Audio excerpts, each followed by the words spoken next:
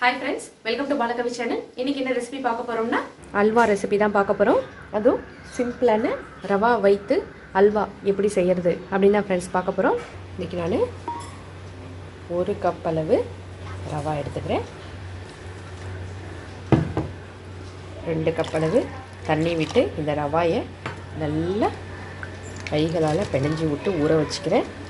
நல்லா 1 ல இருந்து 2 மணி நேரம் வரைக்கும் நல்லா ஃப்ரீயா ஊற விட்டுருங்க.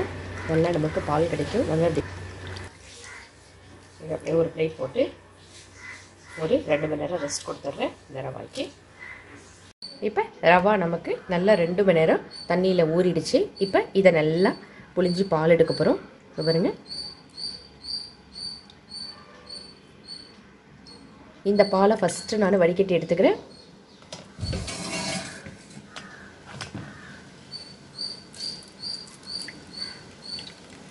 இது வந்து தேங்காய் பால் வடிகட்டி, அதனால் நம்ம இதில் ரவாயை வடிகட்டிக்கலாம். உங்ககிட்ட வடிகட்டி பெரிய வலையாக இருந்துச்சுன்னா துணி போட்டு வடிகட்டி எடுத்துங்க. திரும்பவும் நான் பால் எடுத்துக்க போகிறேன் இந்த ரவாயிலேருந்து.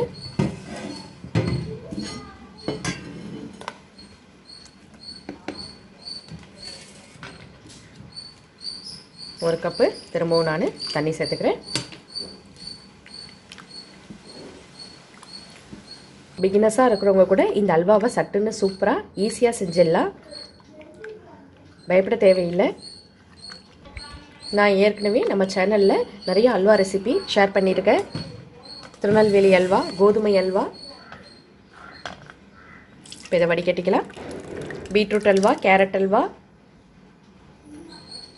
நல்லா புளிஞ்சு விடுங்க. பால் இருக்கும் அதில் உள்ள பாலை வேஸ்ட் பண்ண வேண்டாம். போதும், இதுக்கு மேலே சேர்க்க வேண்டாம். முன்னாடியை விட கொஞ்சம் தண்ணி பதம் வந்துருச்சு பாருங்க.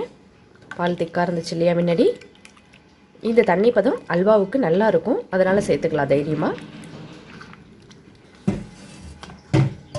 இப்போ பால் நமக்கு திக்கான பால் வந்து கிடைக்கல, தண்ணி ஆக ஆரம்பிச்சிருச்சு. அதனால் இனிமேல் நம்ம இந்த ரவாயில் பால் சேர்க்க வேண்டாம். நீங்கள் இப்படி தான் தண்ணியோட அளவை பார்த்து சேர்த்துக்கணும். நம்மளாம் ரவாய்க்கு அளவு சொல்லிட முடியாது தண்ணி. உங்களோட பால் வந்து திக்னஸ் குறையிற வரைக்கும் நீங்கள் தண்ணி சேர்த்துக்கலாம். ஒரு சில ரவாயை பொறுத்தும் திக்காக கிடைக்கிறதும் தண்ணியாக கிடைக்கிறதும் பதமும் இருக்குது. இப்போ இதெல்லாம் நான் உரமாக வச்சிடுறேன். நல்லா பிழிஞ்சு விட்டுட்டு உரமாக வச்சுருங்க. இப்போ இந்த பாலை இன்னொரு தடவை நீங்கள் வடிகட்டி எடுத்துக்கோங்க. நான் வடிகட்டி எடுத்துக்கிட்டேன். இப்போ எவ்வளோ மெஷர்மெண்ட் அளவு இருக்குது அப்படின்னு பார்த்துடலாம். 1 கப்பு இல்லைனா கிளாஸ் எது வேணாலும் நீங்கள் எடுத்துக்கலாம். எதில் நீங்கள் ரவா அளந்து போடுறீங்களோ அதே கப்பை யூஸ் பண்ணிக்கிங்க. அதாவது எனக்கு கரெக்டாக 4 கப்பு பால் கிடச்சிருக்கு. இப்போ இந்த 4 கப்பு பாலுக்கு 2 கப் அளவு சர்க்கரை சேர்த்துக்கலாம். அதுவே நமக்கு ஜாஸ்தியாக தான் இருக்கும். அதை விட கொஞ்சம் கூடுதலாக வேணும்னா நீங்கள் ஒரு 1/2 கப்பு சேர்த்துக்கலாம். அதுக்கு மேலே வேண்டியில்லை. நான் வந்து இன்றைக்கி 2 கப்பு சர்க்கரை எடுத்துக்கிறேன். இப்போ நான் எடுத்து வச்ச எல்லா பாலையும் திரும்பவும் ஒரு தடவை வடிகட்டி சேர்த்துக்கிறேன். மொத்தம் 4 கப் அளவு பால் எடுத்துக்கிட்டோம் இல்லையா, அதை அடுப்பத்தை வச்சு பாலை சேர்த்துக்கலாம்.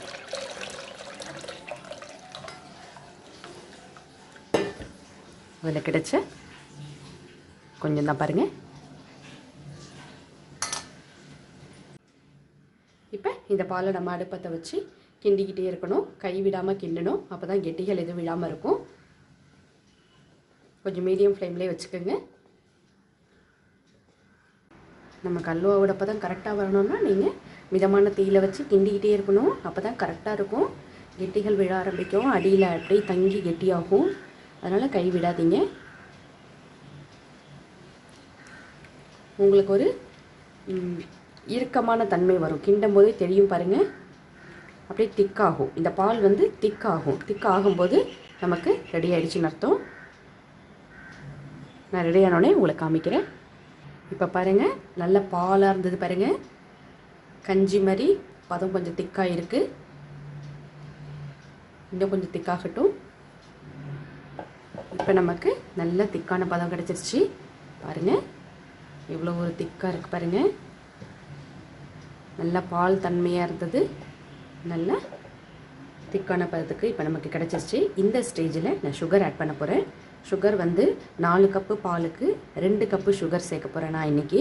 அந்த 2 கப்பு சுகரில் 1.5 அளவு கப்பு மட்டும் இந்த பாலோட சேர்த்துக்கிறேன்.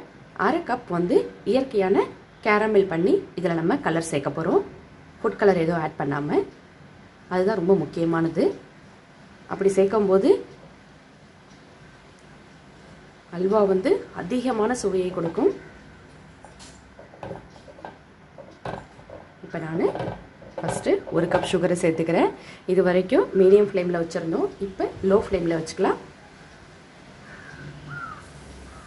சுகர் சேர்க்க சேர்க்க நல்லா கிண்டி விட்டுக்கிட்டே இருங்க. 1 கப் சுகர் சேர்த்துட்டேன். ஃபஸ்ட்டு இதை நல்லா கிண்டிக்கலாம். இப்போ அந்த போட்ட 1 கப் சர்க்கரை கொஞ்சம் கரைய ஆரம்பிச்சிருச்சு. அடுத்த கப் சர்க்கரையை சேர்த்துக்கிறேன். இப்போ நான் 1/2 கப் சர்க்கரை தான் சேர்த்துக்கிட்டேன். மொத்தம் 1/2 கப்பு சர்க்கரை சேர்த்துருக்கேன். போட்ட சர்க்கரை எல்லாம் நல்லா கரைஞ்சி ஹல்வாவோட ஒன்று சேர்ந்து வரட்டும். இப்போ ஹல்வாங்க ரெடி ஆகிட்டுருக்கு. அதுக்குள்ளே ஹல்வாவுக்கு தேவையான 1/2 கப் சுகரை வச்சு கேரமல் பண்ணிடலாம். அடுப்பில் பேன் வச்சுக்கிட்டேன். 1/2 கப் சுகர் மட்டும் சேர்த்துக்கிறேன். கேரமல் நான் ஏற்கனவே வீடியோலலாம் தெளிவாக சொல்லியிருக்கேன். திரும்பவும் கேரமல் பற்றி நிறைய பேர் சந்தேகங்கள் கேட்டுக்கிட்டே இருக்காங்க. சுகரை போட்டாச்சு. ஒரு கனமான பாத்திரத்தில் சுகரை போட்டுட்டு தண்ணி எதுவுமே ஆட் பண்ண வேண்டாம். ஆனால் மெல்ட் ஆகி கேரமல் ரெடியாகும். பாருங்கள், வெயிட் பண்ணுங்கள். கேரமல் சிரப் பண்ணும்போது நம்ம கரண்டிகள் எதுவுமே யூஸ் பண்ண வேண்டாம். தண்ணியும் யூஸ் பண்ண வேண்டாம். தண்ணி யூஸ் பண்ணக்கூடாதுன்னு இல்லை, தண்ணி யூஸ் பண்ணிங்கன்னா கெட்டியாகி அதுக்கப்புறம் தான் நமக்கு மெல்ட் ஆகி கேரமல் கிடைக்கும். டைம் கொஞ்சம் அதிகம் எடுத்துக்கும். இதை நீங்கள் இப்படி போட்டுட்டு அடுப்பை வந்து ஒரு மீடியம் ஃப்ளேமில் வச்சுட்டிங்கன்னா இதோ பாருங்கள், தெரியுதா உங்களுக்கு? உரங்களில் சுகர் வந்து மெல்ட் ஆகி வருது பாருங்கள்.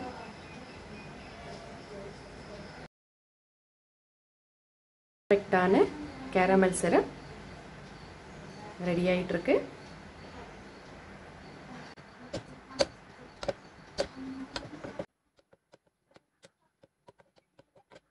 மெல்ட் ஆகி ப்ரௌன் கலராக மாற ஆரம்பிக்குது. அதாவது தேன் கலரில் மாற ஆரம்பிக்குது. அவ்வளோதான், கேரமல் சிரப் நமக்கு சூப்பராக ரெடி ஆகிடுச்சு. இதுதான் கேரமல் சிரப். இதை வந்து இப்போ இந்த கலருக்காக இந்த கேரமல் சிரப்பை இதில் நம்ம சேர்த்துக்கலாம்.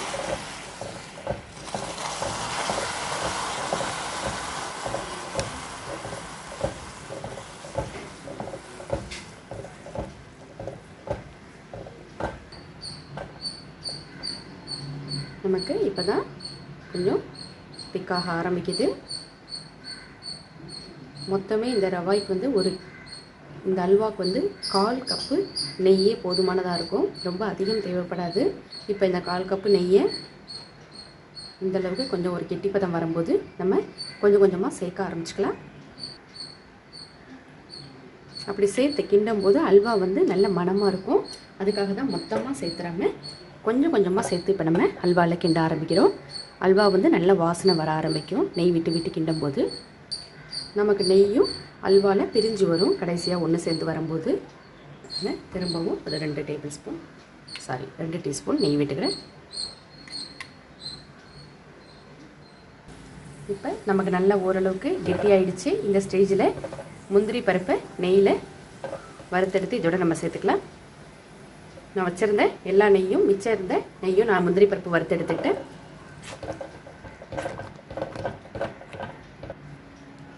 நல்லா கெட்டியாகி வந்துருச்சு பாருங்கள். நமக்கு இந்த அடியில் பாருங்கள், அப்படியே அல்வா ஒட்டாமல் வந்திருக்கு பாருங்கள். இப்படி ஒட்டாமல் வந்தாலே நமக்கு பதம் வந்துருச்சுன்னு அர்த்தம். சரிதான் உங்களுக்கு அடியில்? இப்போ இதை பரிமாறலாம்.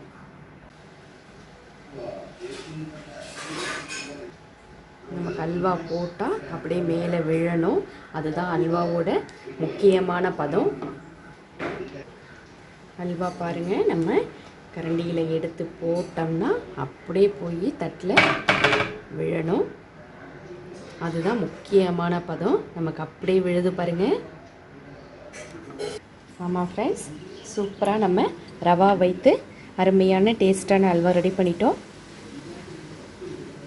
டேஸ்ட் பண்ணி பாருங்கள், மிக டேஸ்ட்டாக சுவையாக இருக்கும். இந்த வீடியோ உங்களுக்கு பிடிச்சிருந்தா லைக் பண்ணுங்கள், ஃப்ரெண்ட்ஸுக்கு ஷேர் பண்ணுங்கள். மறக்காமல் இந்த பாலகவி சேனலை சப்ஸ்கிரைப் பண்ணிவிட்டு பக்கத்தில் உள்ள பெல் சிம்பலை ப்ரெஸ் பண்ணிங்க ஃப்ரெண்ட்ஸ். நான் தினம் போடுற வீடியோஸ் எல்லாமே உங்களுக்கு நோட்டிஃபிகேஷனாக வரும் ஃப்ரெண்ட்ஸ். தேங்க்யூ ஃபார் வாட்சிங்.